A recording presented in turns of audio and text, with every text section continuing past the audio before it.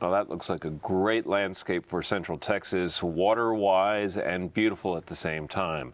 Now we're going to turn our attention to more topics about native plants, and I'm joined by a mysterious figure, or one of a number of mysterious figures. I'm joined by Barbara Medford from the Lady Bird Johnson Wildflower Center, who is a volunteer there and is one of the Mr. Smarty Plants. What?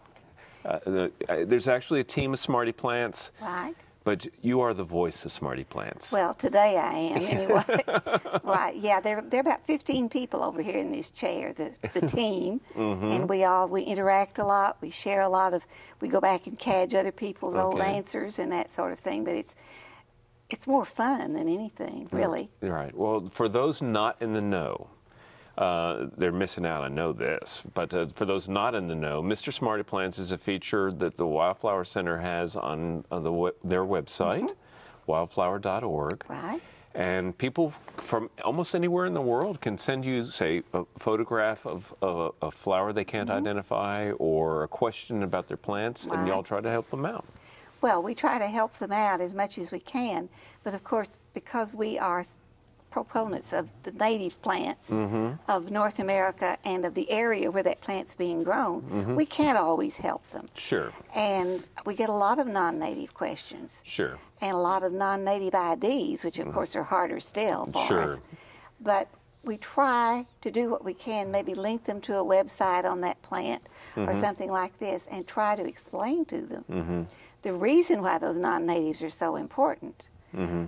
That we don't use them, but the natives are so valuable to us because even one native plant, it puts out the same oxygen that the other plants do and is very attractive, but it uses less resources.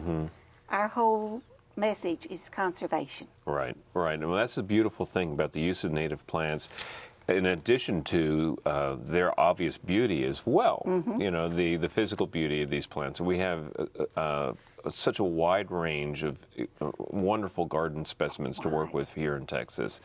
And so it must be a labor of love for you and the whole team. Well, it is. It's fun. Now, let's give folks an idea of the numbers of okay. I'm going to have to read from a note because these are numbers. Okay.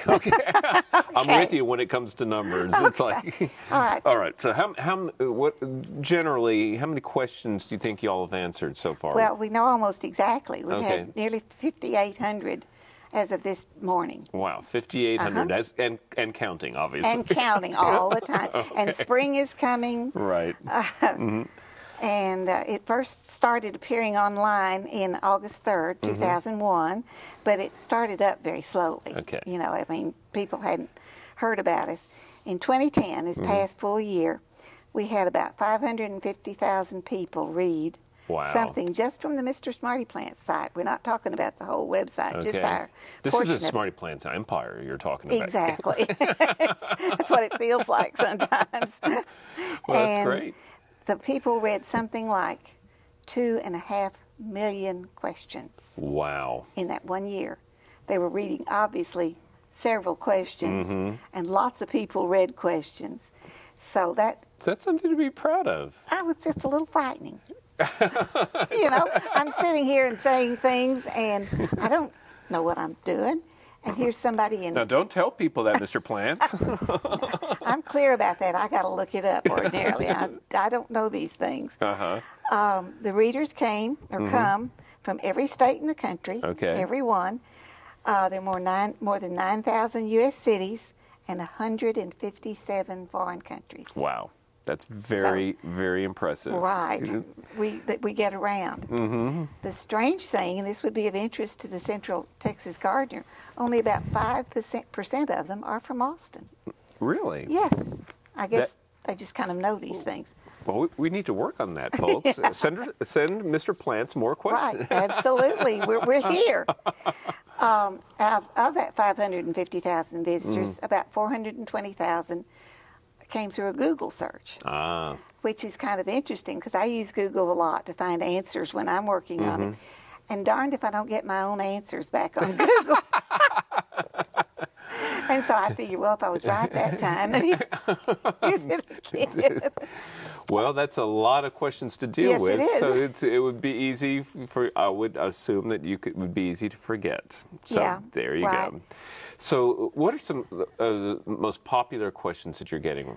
I would say that probably bluebonnets are number one, and that's just at a guess, but I think we had about 190 something. You know, you can search our site on a subject, which I wish people would do more of, because we get a lot of repetitive questions. Right now, and beginning actually in July, it seems like people want to know when's going to be the peak of the season. When can my wedding be in a bluebonnet field? Okay. I have visitors coming from England. When can they see them? The other question we get about bluebonnets is what I call one of the wrong place, wrong time, wrong plant questions. They want to grow them in Afghanistan, England, Germany, Wisconsin. My latest one was from Stanton, California. The young lady was from Houston and wanted to have a little bit of Texas in her yard. And her question really wasn't, can I do this? Her question was, what's the schedule? When should I be planting this? And I said, well, I did answer her question to the best of my ability, but I said, you know, you can lead a seed to dirt, but you can't make it grow. Well, and that's very wise. True with bluebonnets than just about anything. It's endemic to Texas, and it really doesn't like it anywhere else. Well, and you know, and that's why the whole reason the Lady Bird Johnson Wildflower Center exists is to steer people towards using plants that are appropriate for their place. And bluebonnets are very appropriate here in Central Texas. Grow very nicely. Don't need fertilizer, don't need watering. They've gotten along for millennia on what they get here. Right. Now, have there been any questions that have absolutely stumped you that Mr. Plants is just not, the whole team has not been able to? Yes, and usually it's something very technical or scientific. And we suspect that it's someone that needs help with their homework. And so if you poke around enough online, you can usually get a clue at least. Someone asked for seeds of a particular plant and that I didn't recognize at all. So I got online on that and found all these websites on it, you know, all these links on it. Turns out it was curare. And the same person in the next question asked for death root or something, an arrowhead thing. And so I figured out that what they were asking for was some way to kill somebody. And I said, we're not in that business. Well, that's good. Find another hobby. So yeah, they're searching for poisons. We hit things that we either can't answer or don't want to answer. Okay.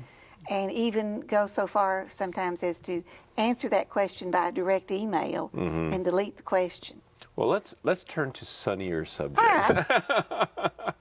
The thing that I really like about the Mr. Smarty Plants online, as well as the feature on our Wildflower Hour radio program, is that it really gives people kind of an easy gateway in to the whole world of native plants. That's really the whole purpose for Mr. Smarty Plants. It's like the shill out in front of the snake oil salesman's tent, you know, come in. And once we get them in that way with we talk to these people, or that's how I feel about it. Exactly. That's part of why I enjoy it so much is I could still sit at my computer in my pajamas, but I'm talking to people from all over everywhere. That's wonderful. And so then they discover us, as it were, and start answering some of these questions for themselves. Exactly. Either on our website, I hope they're on our website, or somewhere else, but they get the idea. Directly in their own gardens. Exactly. And that's the point, is to start making the change on the ground in people's backyards. Make your decisions right there. All right. Well, Barbara, it's a real pleasure to have you on Central Texas Gardener, and I'll be visiting with you on Saturday morning on the Wildflower Hour.